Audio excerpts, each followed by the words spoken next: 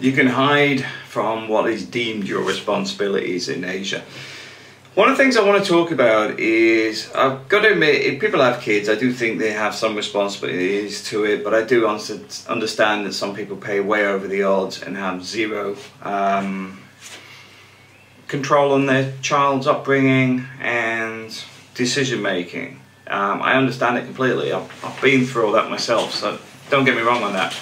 But at the same time, I do think it's important that kids do get a support where they can, but at the same time, it's often nothing to do with that. What happens is the amount should be about here, but ends up here because quite simply they say, well, that's the home for the child, that's this, that's that. At no point do they say the mother's still there and should be doing a day's work. That doesn't even come into the equation. So what I want to talk about is the fact is you can quite simply avoid all responsibilities by living in Asia. A lot of countries have no extradition, and I think the US does this. I've heard it from a few people, but I'm not American, so I can't confirm it, that they will try and pull your passport. Now, I'm not being funny. If you look at a lot of the people on YouTube relating to the Philippines, a lot of them have gone to the Philippines and basically not even bothered registering as being there for the local authorities, never mind the US authorities or whoever. Quite simply, there is nothing that could chase you into the Philippines unless you were doing something very bad. I don't think you would find the court system chasing you too much.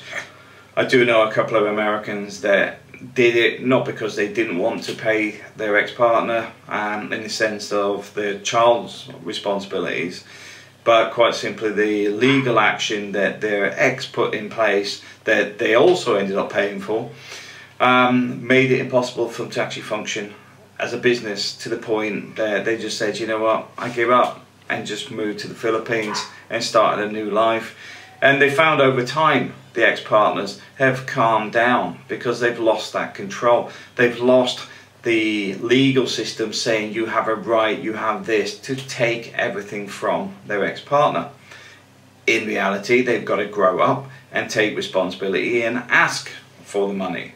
And simply understand that asking for $5,000 a month, which has been the case of one of the guys, is unreasonable, because it was pretty much bankrupting his business. But also there was other things relating to how the accounting was done, because everything had to go through her lawyer before it could be approved for signing, whether it's her ex-husband's personal account or whether it was the business account. There was a whole ream of stuff that eventually caused problems to the point the business just wasn't viable anymore because it couldn't actually be run. Now, like I said, if there's kids involved, I do say, like, take some responsibility. At the end of the day, I do agree with supporting people's children, because at the end of the day, you're part and parcel of that, whether you like it or not. But what I don't agree with is these, like, oh well, you've got more money so the kid should have this, or because your ex is used to that standard of living. Don't agree with that. Don't agree with that. Especially if that ex-partner will not get out of bed and get a job. You know, it's a little bit different if your ex-partner works but doesn't really have a high income, in the sense that supporting your child, then fair enough, you should be supporting your child where you can, because at the end of the day you had a relationship at some point. And the reason I bring this into the MGTOW stuff is I know a lot of you guys want to go your own way, but sometimes a lot of the MGTOW is coming from the pains of divorce, and a lot of guys have come out with virtually nothing. But you want to look at other options. Going into some of these countries, they may not be able to chase any of your money and stop your pension or whatever, because quite simply they're already taking half or whatever anyway. So if you moved, sold up and left and went elsewhere, what can they do? Very, very little. In the same way, a lot of the guys that come out of relationships, and like I was saying, these two guys I know with their business issues, they just started their business again on a smaller scale in Asia and built them back up again.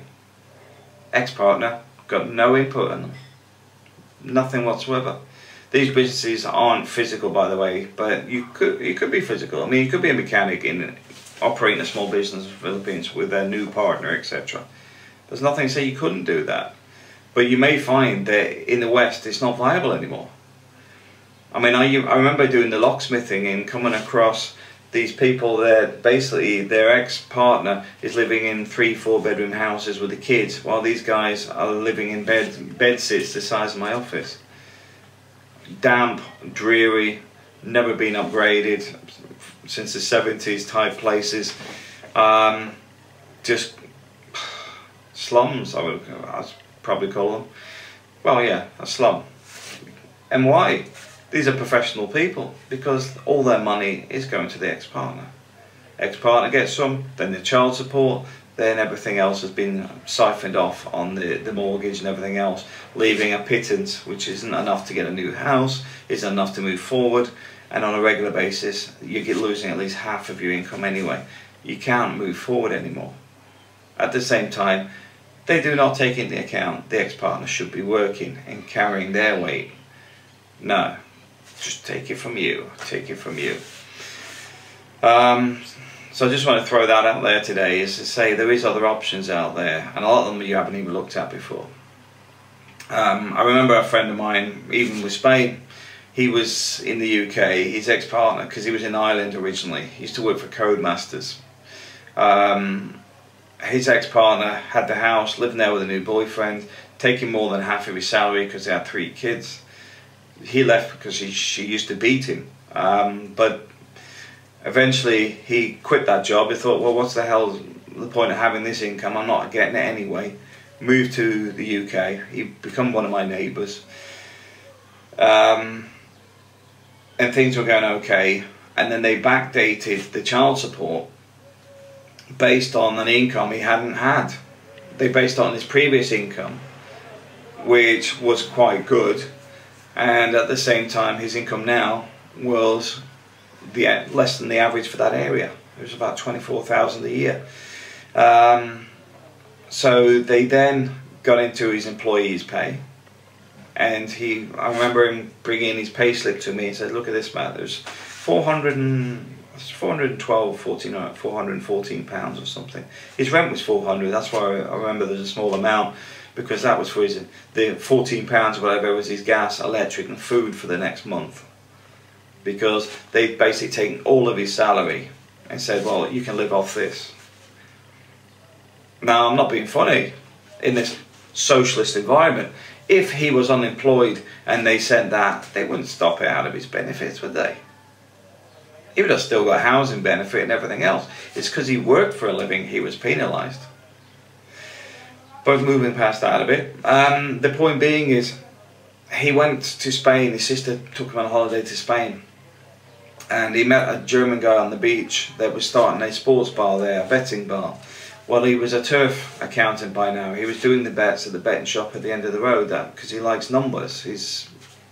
He does calculations. That's what he loves. It's his obsession. But the point being is, he come back, sold everything, filled his car, drove to Spain and moved there, and they couldn't chase his money.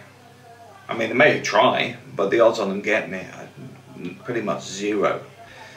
And I just want to throw that out there, because I know a lot of guys out there are fed up with how much they get ripped off, and at the same time, this isn't about supporting other partners or whatever, it's keeping them in a lifestyle they've become accustomed to at the cost of others.